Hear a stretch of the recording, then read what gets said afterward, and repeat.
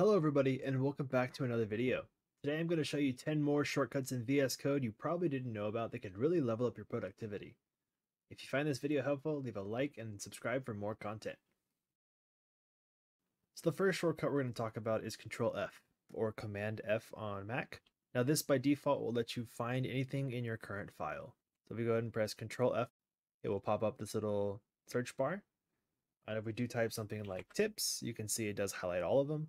And you can match it by case. So if we do click this, you can see that this one right here on line 18 goes away because it does not match that case. You can say it has to be exactly whatever you typed here, and you can see these are. But for example, this tips length is not. And you can even match regex too. So this leads right into our second shortcut, which is Control H or Command H on Mac. Or if you press this little arrow right here, it does pull out this find and replace. But if we were to close this and we type Control H, it does come up with the find and replace. So here we can take all of the tips that we have, we can match exactly to this case, and we'll replace it with new tips. And from here we can go one by one to replace each of them, or we can go here and replace all of them. And this little AB right here does preserve the case for you whenever you find and replace. All right, so moving on to our next shortcut, we'll go ahead and move over to this JavaScript file. And this shortcut is Control-Shift backslash or Command-Shift backslash on Mac, which will go to the corresponding brace, parenthesis, square bracket of whichever one you're currently at. So in this case, I have the rainbow brackets on, so it's kind of easy to see where it's at. But if you have a lot of code, sometimes it can get confusing where you're at. So if you go to your brace and press Control-Shift backslash, you can see that I went from over here on line 8 with this yellow bracket down here to line 20 on this yellow bracket. So if I press it again, it takes me back to the beginning and then goes back to the end. So I can do this with the other ones here as well. All right, and so the next shortcut we're going to get to is pretty simple, which if you select a set of code and you press tab, it will automatically indent as far as you need it to. And that'll go to our next one, which is if you do shift tab, it reverts the indent. So it goes the opposite direction. So shift tab, now it goes the opposite direction of whatever we have highlighted. Another very useful shortcut is Alt up or Alt down, or Command up and Command down on Mac.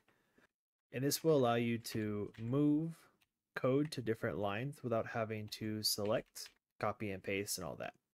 You can also do this by selecting multiple lines and moving everything up or down that way as well.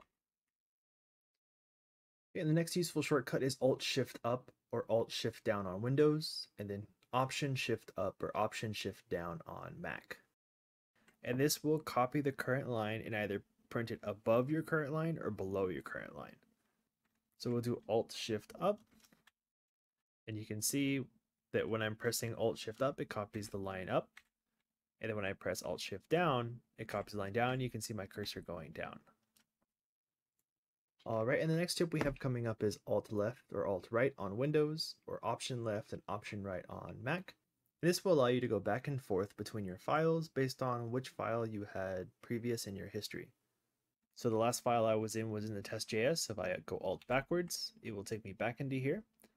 I can Alt backwards again, and it's wherever I was in my file, it is taking me to. And then Alt forward, same thing, going through the history to get back to where I was at.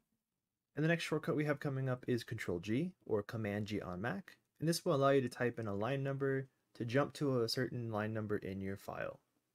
So if we press Control G, it will pop up with this little search bar, and it populates it with a colon. And from here, it tells us to type a line number between 1 and 27, since that is our file length right here. And so if we go ahead and type, let's say 7, and press enter, you can see it puts our cursor in the beginning of the line 7.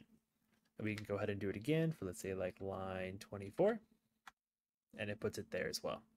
Another keyboard shortcut that I bet you didn't know about is Control J or Command J on Mac, which will toggle the panel that comes up from below. So if we go ahead and press Control J, you can see it brings up this little panel down here that has the consoles, the terminals, the output, all this stuff, whatever else you have down here. So Control J again, and it toggles it. And well, that's it for this video. If you learned something new, leave a like, leave a comment, and subscribe. And stay tuned for more.